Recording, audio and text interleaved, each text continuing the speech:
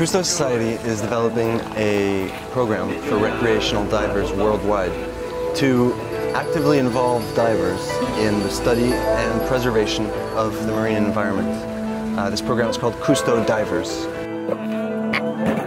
I'm using the opportunity of this expedition to develop the Mediterranean Sea survey for the Cousteau Diver program.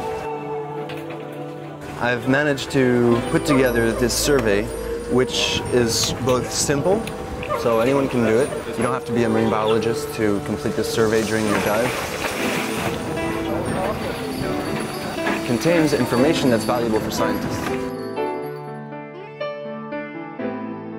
The main point of this survey is, of course, being entertaining, being fun. You're underwater and you're doing an investigation. You're looking out for some species.